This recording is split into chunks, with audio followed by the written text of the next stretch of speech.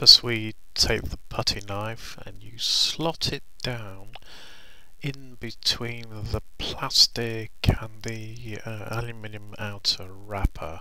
You sort of see it will go in if you push it hard enough, and what you're doing is you're just loosening up those plastic connectors that sort of wedge it in there. If you just work your way around each side, you'll feel it loosening up, and you should feel the plastic base gradually raise up, and like I've done here, on its side, and then just give it a good push and the top will come off quite easily. Now what I'm going to do is actually look at the unit, and there's three wireless bits on there that need taken off. The two there just pull out quite easily, and underneath them you'll see a spring. Put those to one side. They are on quite flimsy wires, so make sure not to break those.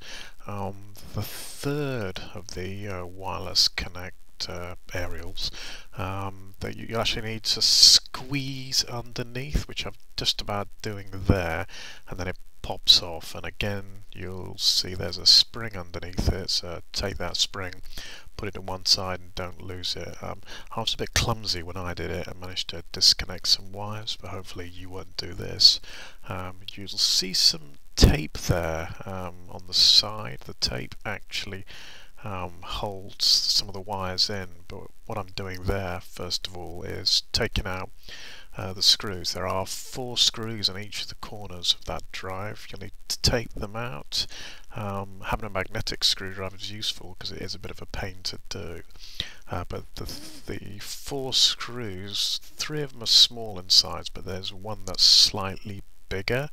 Hopefully you'll be able to figure this out. You can see me there just doing a close-up of one of the actual screw locations, and again I'm just extracting it, and you'll see we just go around taking each of them out. Sometimes they're difficult to get out, and when you have unscrewed, just flip the Mini-Mac upside down and they'll come out. Now what I'm trying to do there was actually extract a drive, not realizing that I had forgotten a screw, which I'm just undoing there at the end.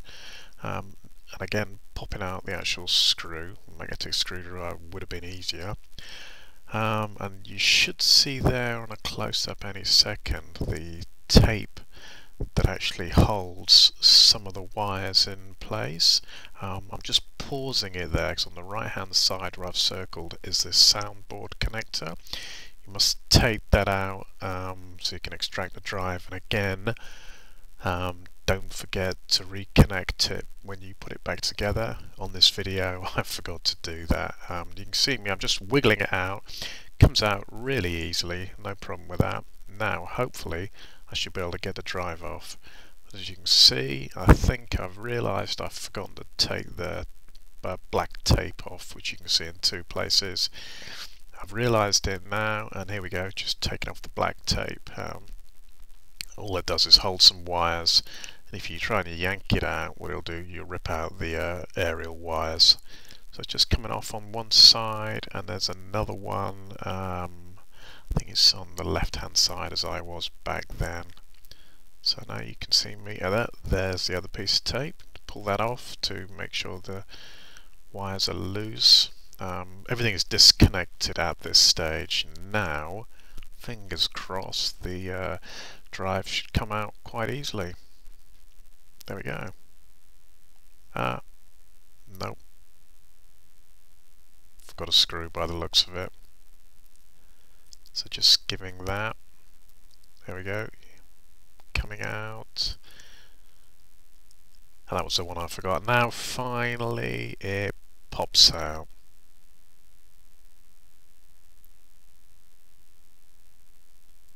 And there's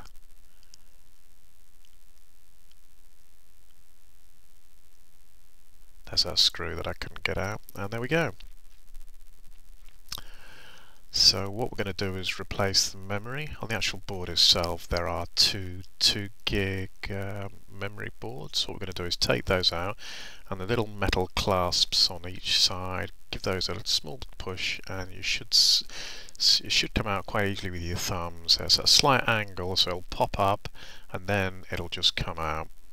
So you need to do both these because we're going to replace the two gig boards with two 4 gig boards. So yeah, there we go, undoing the clasps, and then it sits up and then it just pulls out, and putting the new memory, which is the 4 gig boards, is basically the same but in reverse. You slotted it in at an unusual angle, which you'll see me struggling with. Take all the usual anti-static precautions, but once you get the boards out, it should be obvious how the new ones go in. So just push it in and then push it down so it's flat on the circuit board, which I'm just about to do there. So that's it. That's one board in, and the metal clasps close round it and hold it into place. Do exactly the same with the second memory board. Push it in and flatten it down, and the clasps should go round it. What I'm probably doing here is just pushing them in to make sure, but I think at this stage it's absolutely fine. And then basically reassembly is the reverse of disassembly. So get the drive, you'll see how it goes in, it just pushes in, notwithstanding the fact that all sorts of wires can get trapped. Just be careful when you put it back together you don't trap any. So that's the drive put back in, all the screws put in as well. Make sure they're nice and tight. After the screws go in, make sure to put the aerials back in, so springs in first, and then the memories just clip on, and then put the top back again, which just presses into place, and there, your Mini Mac's been upgraded. Thanks.